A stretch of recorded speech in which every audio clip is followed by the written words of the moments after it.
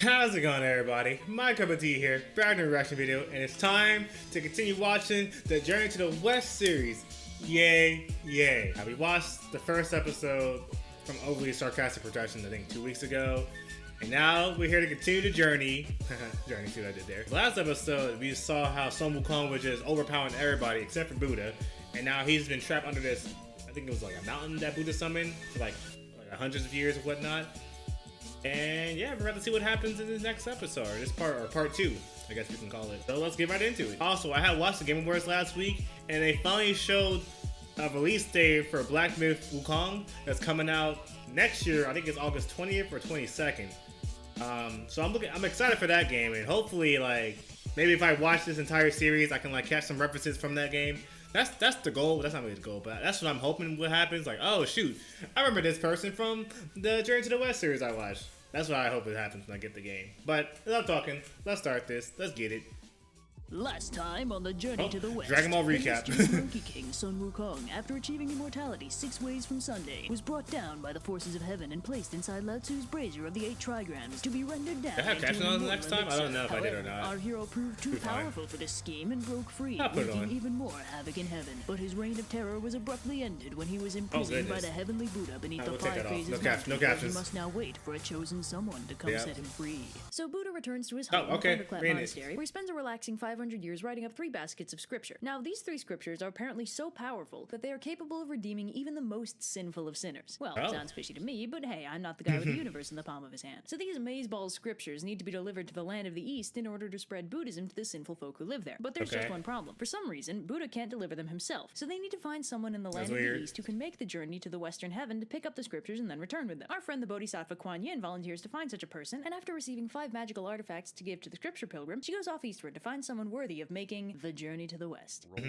So Kuan Yin and his disciple Moksha head out along the route the scripture pilgrim will have to take, as a way to test the waters and make sure the guy can make it through in the first place. Their first encounter with a murderous river spirit 3 minutes out from the Thunderclap Monastery is not exactly encouraging, but Kuan Yin persuades the guy to chill out and wait for the pilgrim, and then to join and aid him on his quest, with the added bonus that he'll be redeemed for the crime that got him exiled to the river in the first place. He accepts the offer and is given the name Sha Wu Ching, or Sandy for short. Don't ask me how Sandy is short for Sha Wu Ching. So Kuan Yin and Moksha continue on their merry way, whereupon they encounter a pig demon wielding a huge rake. He and Moksha fight for a little bit until he notices Kuan Yin and immediately stops the fight in favor of asking her for forgiveness, because he's made something of a habit of eating people who come along the road. You know, because he's a demon. Kuan Yin again suggests that he join the pilgrim too when he comes along this way, and thus be forgiven for the whole eating people thing. And the pig agrees, and Kuan Yin is putting this pilgrim in pretty questionable company. Kuan Yin gives him the name Chu Wu Neng, Pigsy for short, and heads off, leaving Wu Neng to remain strictly vegetarian until the pilgrim arrives. So they continue onwards when, surprise, they encounter yet another charming individual who could potentially help our as yet nebulous pilgrim. Can you tell that this story is the origin of a lot of anime tropes? In this case, our colorful character is a young dragon who accidentally set fire to his dad's palace a little, and for his transgression against fire safety, has been sentenced to death by the Jade Emperor. Kuan Yin persuades the Emperor to pardon the young dragon, and then she directs him to a nearby river, where she instructs him to turn into a white horse when the pilgrim passes by to help him reach his destination. Anyway, they continue on, only to encounter an unexpectedly luminous mountain, the Mountain of 5 Phases, and with it, the imprisoned Monkey King.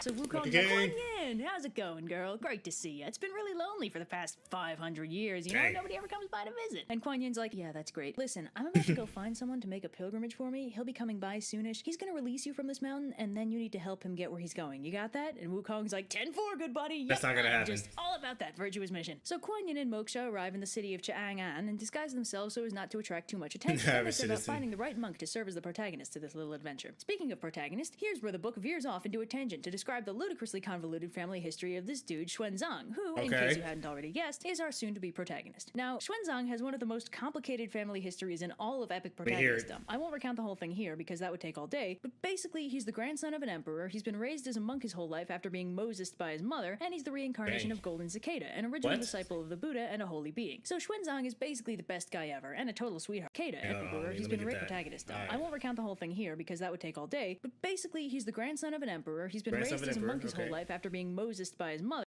I couldn't pause for grandson of an emperor, got it. Day, but basically he's the grandson of an emperor. He's been raised as a monk his whole life after being Mosesed by his mother, and he's the reincarnation of Golden Cicada, an original disciple of the Buddha and a holy being. So Xuanzang is basically the best guy ever, and a total sweetheart, despite the wacky circumstances of his birth. So long story short, 3 court officials convene to select a worthy monk for reasons completely unrelated to Kuan Yin's mission, and of course they select Xuanzang, the biggest Boy Scout in all of ancient China. Kuan Yin catches wind of this and goes to see if he's worthy of being the scripture pilgrim. She finds her way to the court officials and gives them 2 of the various gifts the Buddha had given her to give to the pilgrim, so that they might give them to the most virtuous monk they know. So Xuanzang gets a beautiful robe and a priestly staff, both courtesy of Kuan Yin, and Kuan Yin learns that Xuanzang is the best man for the job. So the Grand Mass, which is the thing that they selected Xuanzang for, happens, wherein Xuanzang has to present a memorial to the Tang Emperor. Kuan Yin takes the opportunity to steal the show by revealing herself in all her glory to the court, and officially requests a volunteer from the audience to go on the pilgrimage to go to the Western Heaven and retrieve the Tripitaka, which is the official name for the thing the Buddha made.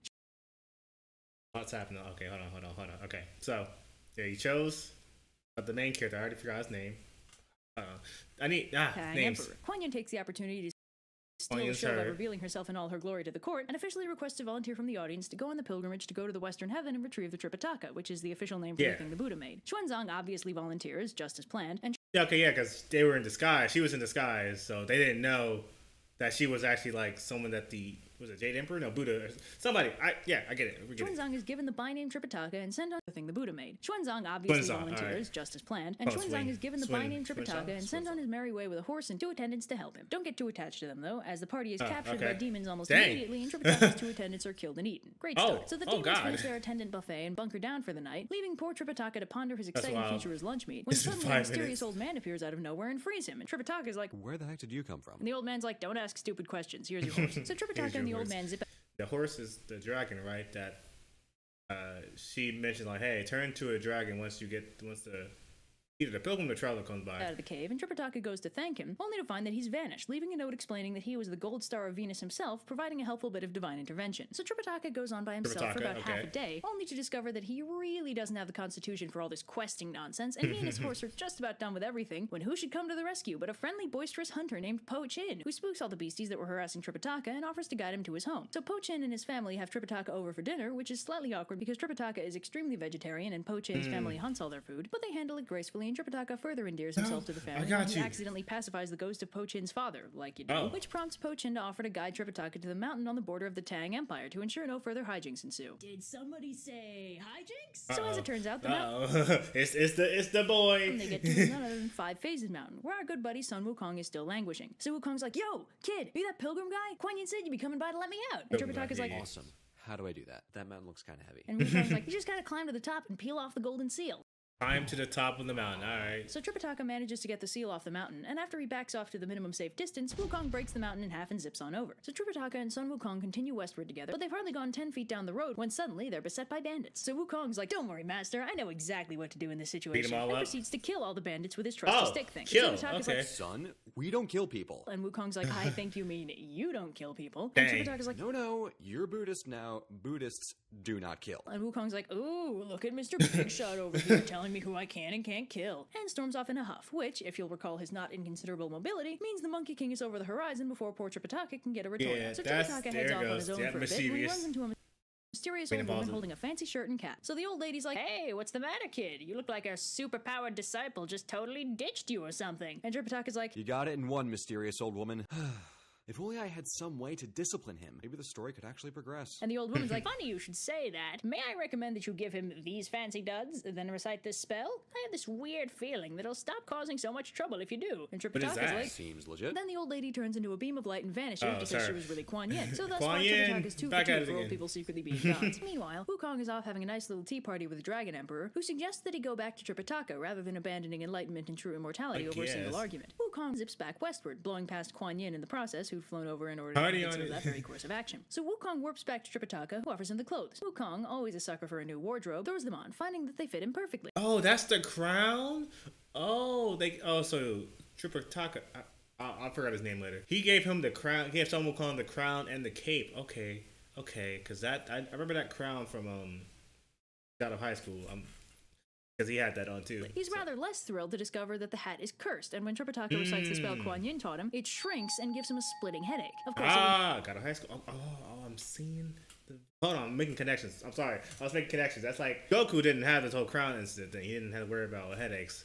The God of High School has something like that in the webtoon / anime. That is cursed, and when Tripitaka recites the spell Kuan Yin taught him, it shrinks and gives him a splitting headache. Of course, it wouldn't be much of a cursed artifact if he could take it off, so it's also spot welded to his head. After a few very entertaining minutes of Wukong trying furiously to escape the hat by any means necessary, he eventually resigns himself to the fact that he won't be able to get up to his usual hijinks anymore. So the dynamic duo continue onwards with the balance of power now tilted slightly more evenly. It doesn't take long before they arrive at a nice calm stream that happens to be home to an enormous dragon. Ah! Wukong nopes the hell out of there with Tripitaka in tow, and the dragon takes the opportunity to eat Tripitaka's horse. So Tripitaka freaks out since without a ride he's stranded, but he's also too scared to let Wukong was that strong. But a bit of timely divine intervention arrives since without a ride he's stranded, but he's also too scared to let Wukong leave him alone. But a bit of timely divine intervention arrives to protect Tripitaka, leaving Monkey free to confront the dragon. So they fight it out for a bit, but the dragon's like, screw it, and dives to the river bottom and refuses to come out. Wukong does some magic shenanigans and draws the dragon out again, only for the dragon to turn into a water snake and run away. At this point, Wukong is done, but the local mountain spirits tell him that this dragon is actually under orders by Kuan Yin to help them. So one of the heavenly spirits goes and gets her, and after a brief digression where Wukong vents at her about the cursed hat thing, she draws out the dragon, and Wukong picks a fight with him too. Look, he's had a trying day, alright? Anyway, Kuan Yin gets the dragon to turn into a horse for Tripitaka to replace the one he ate, and then to make Wukong stop sulking, she gives him 3 get-out-of-danger-free magical leaves. So now, with the matter having been that totally makes up for the loss of my freedom. Yeah, it's totally. Yeah, because the previous horse was supposed to help the pilgrim, Tata him, but, you know, this new dragon ate it.